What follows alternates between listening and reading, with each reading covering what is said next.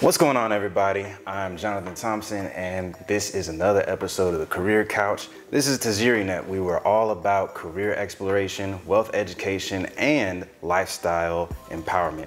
And so this evening we have a great special guest. Her name is Destiny Carr. And so today, guys, we're going to be discussing two careers, not just one. And so Destiny is actually a K through 5 educator, yes, right? And physical education. Yes, right? PE. So PE, quick rundown, what are some of the activities that you do as a PE teacher? Because when I was a kid, I remember when we took PE, you know, we would play ball, we would play tag, we would do crazy things during recess, but where does the actual education part come in at, right? Yeah, so I think that PE has sort of transformed from back in the day when we were in school. Right. There wasn't really any direction to what PE was other than not having to sit at a desk and read and write, right? Right. So my goal as a PE teacher, I want to help my students just create a healthy lifestyle. So I want to teach them and really embed in them that it's important to have healthy habits. Now, that does start with eating right, you know, eating in moderation, not only having to have diets or anything like that, but just anything in moderation and living an active lifestyle to where you're not sedentary, being on a video game all day, watching TV, Netflix. We live in a world of technology now where it's super easy not to move around. Right. And yet we are living in a country where obesity is one of the main things that's killing people nowadays and not being healthy. So I want to really just use my class to teach my students it can be fun to be active, and it can be fun to really eat right like you're supposed to. So we do play games. We also build social emotional learning, so teaching them how to problem solve with each other, how to be creative to come up with games on different types of equipment. Right. So basically just learning how to be active and not necessarily having to be in the gym. Okay. You know? So we had a whole year of lessons. I like to follow the sport, so we do football lessons and skills that are taken into that football players use. We do basketball lessons, volleyball lessons, jump rope lessons, track lessons. So we do the whole nine. I really just like to make it fun for them to where they're excited to come to PE and not just to get out of class to read, but they're actually learning tips and tools that they can take with them outside of school. Right. And even influence their family, influence their parents that may not have an active lifestyle, teach their younger brothers and sisters. So just tools that they can actually use in real life to be healthy. That's good. And that's cool because I like how you said that, you know, you can be healthy but have fun at the same time. And so it's not just like you know, sitting down in class at a desk, taking notes and all that kind of stuff. You're actually being active. And I can tell by the way you're talking that this is something that you're really interested in. Like, this is something that you feel is somewhat natural to you, right? Yeah, so I actually like being active. I am a dancer, or was a dancer. I danced through college, and I was the captain of my team, and we won a national championship, but I also have felt what it feels like to not be in my best shape. Now, there are people who, you know, have to come back from a further standpoint of what their body looks like and how it feels like, but I always told myself I want to be healthy enough to where I can, you know, walk upstairs without being out of breath, that I can play with my kids, that I can decrease my chances of passing away early because I didn't take care of the inside and the outside of my body. And so it's one of those things that I always want to help people better themselves, for themselves while we're here on this earth. Right. I do believe in preparing for your eternity as well. So, but while we're here on this earth, you might as well get the best out of this life that you can. And when you're unhealthy inside and out, it's really hard to live a lifestyle that makes you happy. Right. So if I can get the students to understand this while they're young, they can take this learning with them when they get older and won't have to come back to, a lot of people try to get back in shape. How about we just stay in shape so we don't have to Exactly. Backtrack, really. Right. And you know, there's a phrase that goes along with that. You know, it's better to be prepared for something than to have to react to something. Yeah. So preparation is always better than having to, you know, try to fix something that has gone wrong. Right. And that's definitely good. So we definitely need more people like that who have that type of mentality, especially as educators. So now let's briefly talk about your role in general as an educator. So from what I understand, most teachers don't actually want to have, they weren't planning on being teachers from when they were a kid. You know, maybe a few. Yeah. But we all come into this profession from different angles and from different experiences. Yes. And so what was one thing in particular that sort of drew you into becoming an educator? It's so funny you asked me that, because I was one of those people that said I will never be a teacher, ever. Right. Yes, I come from a family of teachers. My grandmother was in education. My dad was in education. He was a PE teacher. My mom is a teacher now. She's trying to become a counselor. But I saw how much work they put in. I saw how much they were valued. I saw how much money they made, and that was not a lifestyle that I wanted. Oh, okay. And that's why I was like, never. But I have found that you never say never, because God will humble you, and and you'll end up doing the things that you say you're never gonna do. So I didn't take the typical path of going to school for education. I studied communication in college. I went to Stephen F. Austin in Nacogdoches, and I studied communication because I knew all the professions that I did not want to do. I didn't want to teach. I didn't want to. I couldn't lie. I wasn't a good liar, so I couldn't be a lawyer. Like blood and guts and like vomit, that makes me sick, so I couldn't be a doctor. Like there's a bunch of stuff I could not do. So I was like, what could I do that people need? So I was like, people are always gonna be on this earth. Let me learn how to communicate with them. Let me, you know, I can find something. I can present to people. I can talk on stages. I'd like to do that one day. So I went into communications. Now, what they won't tell you is sometimes you'll be told that you need to go to school, get good grades, get out and get you a good job. I did those three things. I held up my part of the bargain. I went to college.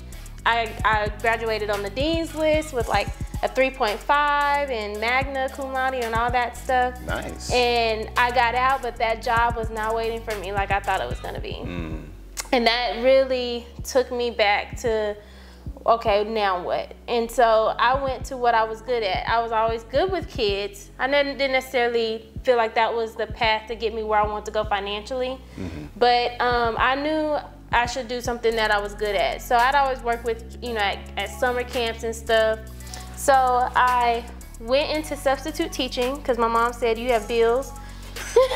you have bills, so you need to make some money, and you're good at that, so why don't you do that until you can find what you really want to do, just so you can make money to pay your bills. I said, okay. Sometimes there's a such thing as being too good at what you do. I was really good that the principal came to me and asked me, did I want to be a full-time teacher? And I was like, no. I told you I don't want to do that. And like I told you earlier in the interview, I'm a dancer. So he's like, what if you teach dance? And I said, oh. That's how they got you. Yeah, that's how they got me. They pulled me in. I said, okay, I could teach dance all day. That'll be fun. He didn't tell me I'd have to teach health and PE too, because the dance teacher, she was moving to Germany, and she also taught health and PE, so I would take her role. So I ended up enrolling into an alternative certification program to become a teacher, Texas Teachers, and I started teaching health and PE. Did you miss the part that I didn't say dance? He promised me a dance position, and they canceled the dance program at that school. So I got stuck with teaching health and PE. Bummer. Yeah. The funny thing is I fell in love with it, and I do believe that God works in mysterious ways. I met my husband, who is also a PE teacher. We met, and you know, and of course it didn't happen all at once. That's a long story for another time. But I think I was put in that position to be able to meet him and start our family. And I think 2 years later, I did end up starting the dance program. And funny enough, I hated it. It was horrible. I didn't really have any support. I was coming up with curriculum on my own, just like flying by the seat of my pants. And they were just sticking kids in my class that didn't want to be there. So imagine teaching students that don't want to learn what you're teaching. Wow. Even when I tried to make it fun, I mean, we learned the Dougie, but it's more to dance than hip hop, and that's all they want to learn. Right. So long story short, I got into teaching by accident, but I don't regret it because it's brought me some of the greatest things that I have now. So that's good. And I totally agree that, you know, sometimes you might have a set plan for your life, but God might have a different side. Yeah. And so, and that's something we should all be aware of. Now, we know that as educators, there's a lot that goes into the profession. You know, Yeah. we have to teach kids, and there's a lot of hats that we wear. You know, you gotta be the curriculum person. You also have to be the principal sometimes. Sometimes you have to be the nice teacher. Sometimes you have to be the hardcore teacher. Mm-hmm. There's a lot of different things that you got to do. And so, and one of the issues that happens in the field of education is that with all of these different hats that we have to wear, sometimes it feels like, and it seems like the amount of pay that we receive in our salary doesn't match Yes. the level of commitment that we have to this craft. Yes. And so a lot of educators find themselves looking for supplemental income and Right. side hustles and all that stuff. Right. So, and one reason why I'm happy that you're here is because you actually managed to do that, right? Yes. And you have something that's not related to education in the classical sense. You're actually Yes. working with Primerica. Yes. Okay. Yes. So go ahead and tell us, how did you get to working with Primerica? You were a teacher trying to start a dance program at your school and didn't work out too well. Yeah. And then you also got into what you do currently. Right. So how did you find that transition to go? So I kind of condensed my introduction into education into a 5-minute story, but that was a course of 3 years. Mm-hmm. In that 3-year time span, as you guys can already see, that my faith is super big to me. So I was praying one day, I was just unfulfilled. I was frustrated. I just wasn't happy where I was. Not that the money wasn't okay. I was single. You know, I had my own apartment, my own car. So the money I was making was fine as a teacher. But there's more to that, more to what you do other than just money. And I felt unfulfilled, and I felt like I could not do this for the rest of my life if I had to be in this environment. So I started praying, and lo and behold, God answered my prayers, just not in the aspect that I thought he was going to. Right. I said, Lord, give me something that I have to have complete faith in you in, that I can take a leap of faith, maybe that I can use my skills, maybe that I can use my degree, you know, something that I feel like I have power, that I can talk about you in. Because in education, I hope this video doesn't get in trouble because I said God a couple times, but usually in education, you can't, you know, share your faith with your students. You have to be kind of neutral. And I wanted something that I could be all out with. And literally a day later, a friend of mine reached out to me and said, hey, do you keep your options open when it comes to making money? And I said, Lord, is this you? Like, yes. And, you know, I was like, yes. You know, what is it? And over the course of a couple weeks, I learned about this company. And what drew me to it was the things that I was missing in teaching. So when I did my interview, he asked me, is your faith important to you? I had never had a company ask me that. Never. Wow. Asked me, was my faith important to me? Of course, you guys know what I said. I said, yes, it's very important to me. He's like, that's awesome, because we believe in God first, family second, business third. You need to make sure your faith is right. Make sure you're tithing. If you're married, make sure you go on date night. You know, I never, you know, people in education, they don't care what you do with your spouse. They don't care if you have to grade papers on date night. They just want the work done, and you better have it done when they tell you to have it done, right? So, and then business third. So they want you to have all aspects of your life. You can have it all. You don't have to give up your family to be successful. And that's what I found in business, is that a lot of times if they're gonna pay you a large amount of money, you have to sacrifice some things. You have to sacrifice your family life. You have to sacrifice going to church on Sundays if they call you in on a Sunday. Right. And I wasn't willing to do that. And so when I was interviewing, those 3 things caught my mind. He said, you know, have you ever thought about owning your own business?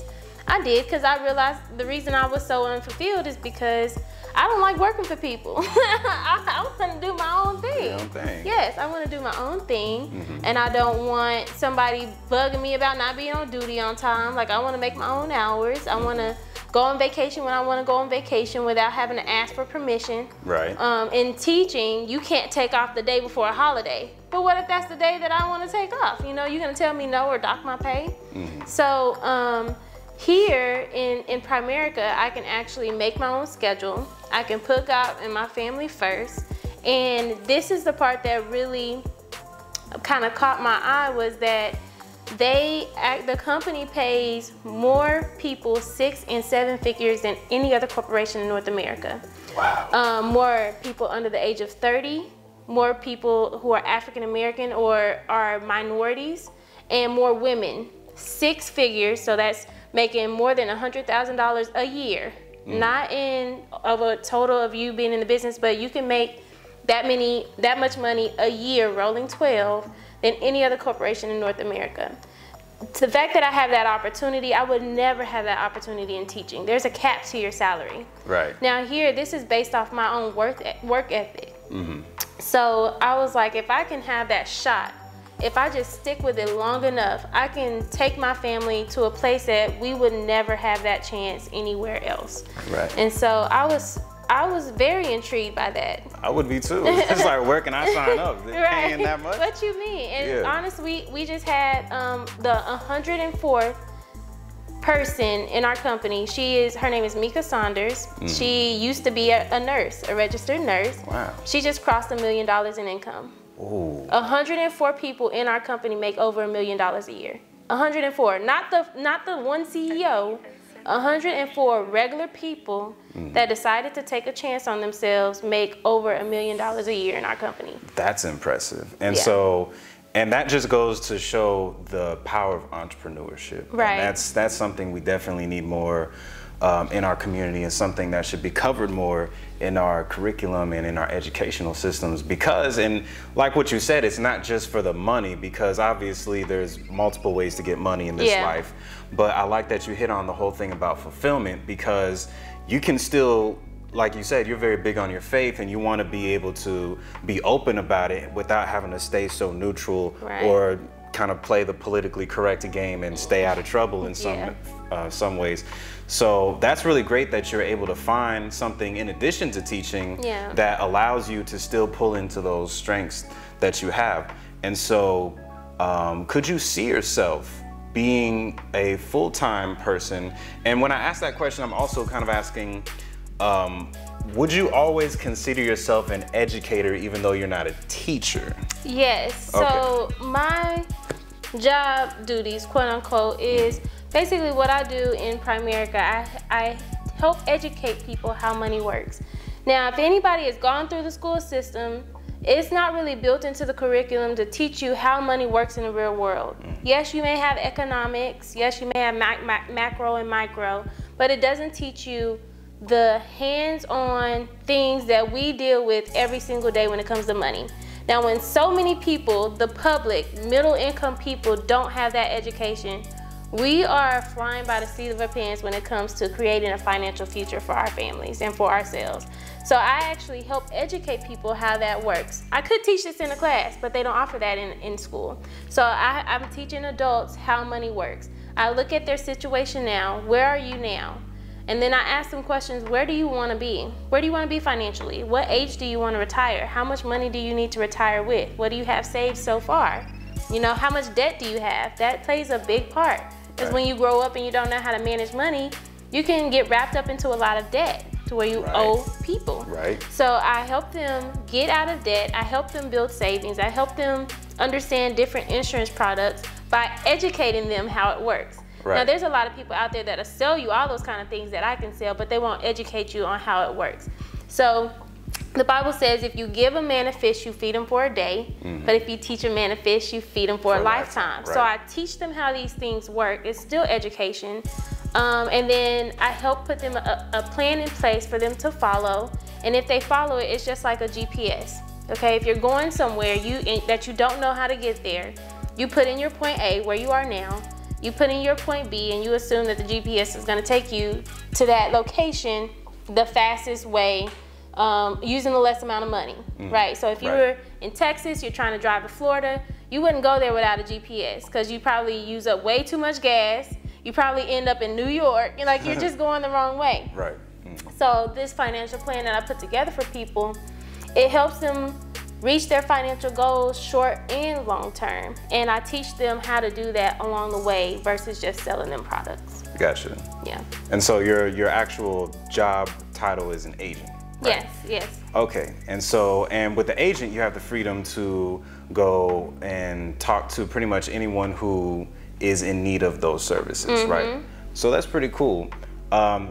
And again, something that I always find really, really fascinating is not only when people are able to find multiple ways of getting income, but again, when they can really integrate those skills and those abilities that they've picked up along their journey in life. So a question is, you're very passionate about what you do, and that goes both ways in terms of being an agent and also being a teacher. You care about those people that you're working with. Right. And so we're very big on trying to find ways to get people to prepare for their future better. And so what are some things that you felt what were some ways that school was able to help you? Because we know that there's some ways that school helps you and school might even hinder you in some ways. What are some of the ways that you felt that you've been helped to get to the point where you're at right now? Okay, so I'm gonna start by saying I do not believe that going straight to a 4-year college is the only way to become successful. Right. Previously, that's really what we were told, what we were taught, and I think that's a fallacy. I'm not sure, if you would ever hear that anywhere else, but I'm going to tell you now that is not the only way to be successful. There are different options to where you can go to a community college and pay out of pocket and then transfer to a 4-year if you want. You can go to a trade school, become a master plumber, a technician, somebody that has a specific skill. So I believe that skill set and knowing the right people, it's all about who you know. Right. And networking, learning how to network is super, super important. Now, I wasn't taught that. I thought I had to go to college. So I did. I went to college and I got a 4-year degree, but I see a lot of people that are way more successful than me that they don't have that piece of paper that I have. Right. But I will say that college did prepare me in an aspect, not as far as the degree, but it taught me how to be independent, be on my own, because I went away to college and I had to learn how to be on my own. It'll teach you how to manage your time, and it'll teach you how to study. I would also say I learned how to network because I think that the college life is a good experience because it teaches you a lot about yourself. I learned a lot about myself during that time. Right. I will say, as far as education goes, you don't have to. It's not the only way. There are other things you do. Now, I will say this. When I say you don't have to go to college, I don't mean sit on your mama's couch and eat cereal all day watching Netflix, okay? That is not what I mean. I mean, you can go to work, you can network with people, you can start your own business, find something that you're really good at. You can go abroad, learn a new language, learn a new skill. All business is and all it takes to be successful is you find a need and you fill that need. And if you can fill that need, there's going to be grand opportunity for you to be successful because you're serving others. You're serving other people. And so what helped me with getting to where I am and I'm nowhere near where I want to be yet. I'm a strong believer that you have to be a life learner. Right. Even as a 30-year-old adult, I'm still learning. I'm still trying to better myself. So you have to be a master at personal development. Okay, always try to get better. Once you feel like you can't get better, you're stuck. You're stuck. Right. When you feel like you can't learn from anybody else, you will never be the best that you could possibly be. Right. So always be learning, be a life learner. It doesn't necessarily mean that you have to continue going to school, but you can learn in different ways. I would also listen to podcasts. What is the guy's name? Eric Thomas? Eric Thomas? Have you ever heard of him?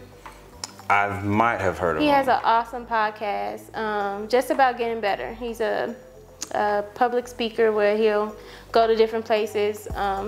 It's a very good listen, all the things that he talks about. But awesome. Yeah, I would just say it's not mandatory but you know, it's useful and it has its place. Education has its place. Right. And that's coming from an educator. That's coming herself, from an guys. educator. And I agree that education is not just something you do from grade school up to a particular age. That's something that happens throughout life. I mean, there's people that I look up to, like Elon Musk, for example, who runs Tesla. He's older than us, and he runs multi-billion-dollar company selling cars and sending rockets to space and doing all these incredible things, but that requires people to continue learning.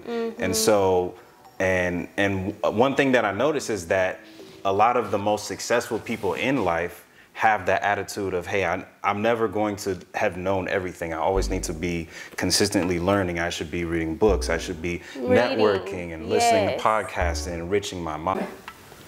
All right, y'all, that's all with this episode of The Career Couch. This has been TajiriNet, and I wanted to say thank you again to Destiny. You've been an incredible guest. I should have gave you an elbow. We're still in COVID. Yeah, that's right.